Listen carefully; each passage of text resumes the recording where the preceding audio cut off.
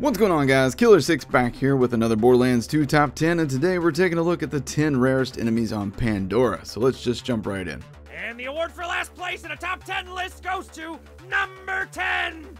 Getting us started at number 10 is the Black Queen. This mini-boss is located in the far back portion of the dust behind Boot Hill where you fight Mobley and Gettle.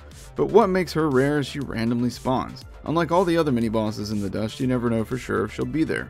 She does, however, have a chance to drop the Nukem, a legendary rocket launcher, so it's worth the fun. Number 9! This better be good! Number 9 is Muscles. I recently covered this enemy and found out that a large amount of players have seen him, but then there are players like me who've been around since day one with thousands of hours who haven't seen him.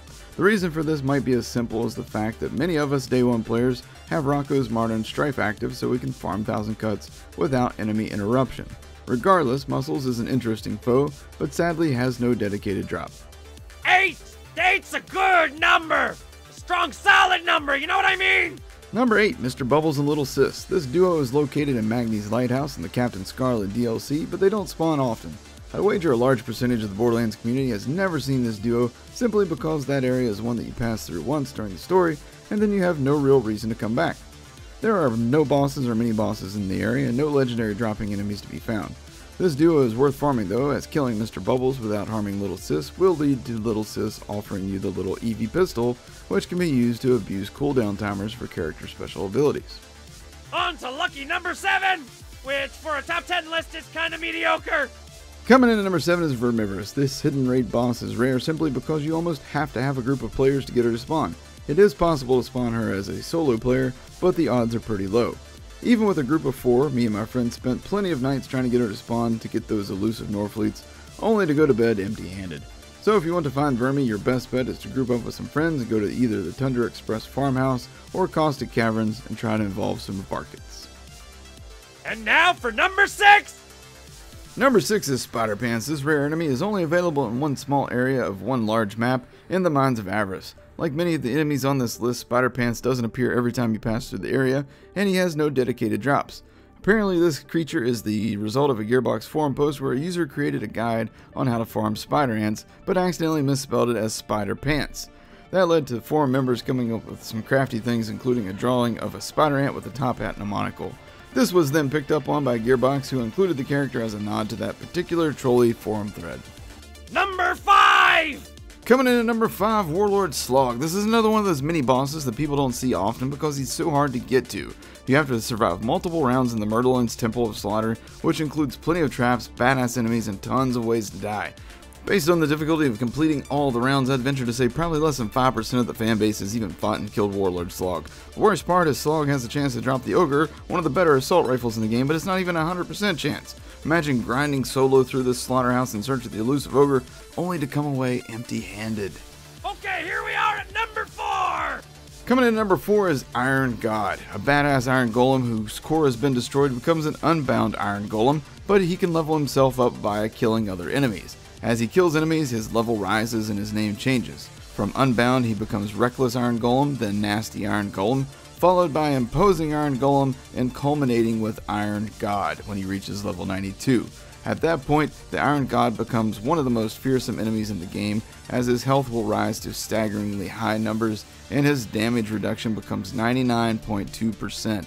This means he takes less than 1% of the damage you inflict upon him.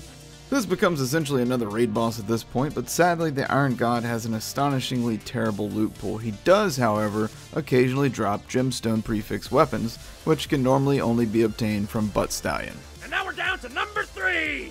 Number 3 is Omdome Ak. Good old Triple O, as he's affectionately known within the Borderlands community, is rare for a number of reasons, mainly because you have to level up badass savages via a Witch Doctor in order to evolve him. There are 3 good places for doing this: Hunter's Grotto by activating the totems that summon Dexidius the Invincible, on Wham Bam Island in the very first area, or in Skyla's Grove in the southeast portion of the map. The majority of people get Triple O in Skyla's Grove as it seems to be the most straightforward spawn, requiring the least amount of work and travel. Triple O is so rare that I was unable to get my own footage of him for this video, so big thanks goes to Broco Gaming and Dinah Faye. Make sure you check out their channels in the description below. Number 2!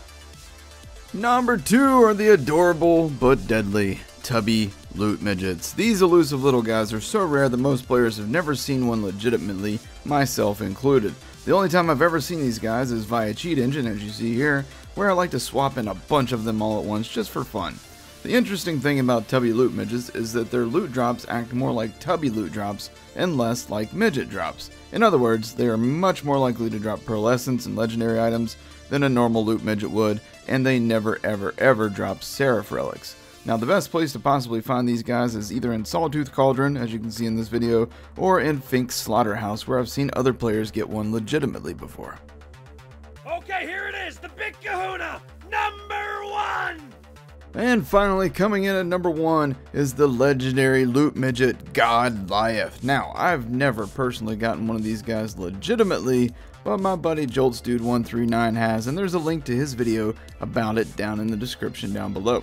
But basically, there are 4 rare versions of loot midgets in the game, in addition to the previously mentioned tubby version. They are the legendary loot midget nomad, Goliath, Psycho, and Rat. Now, of those 4, only one can be evolved into a loot midget god-liath, and that's of course the midget Goliath. Simply shoot off his helmet and let him run the map, killing other enemies, and he will evolve. After enough evolutions, he becomes a loot midget god-liath, an enemy so rare that I'm pretty sure that JoltsDude is the only one with the legitimate footage of it. So there you have it, my top 10 rarest enemies in the game. I hope you guys enjoyed this video. If you did, then please be sure to drop a like, and if you're new here, make sure you subscribe for more top 10s, tips, tricks, and daily live streams. Thanks for watching, guys. Take care.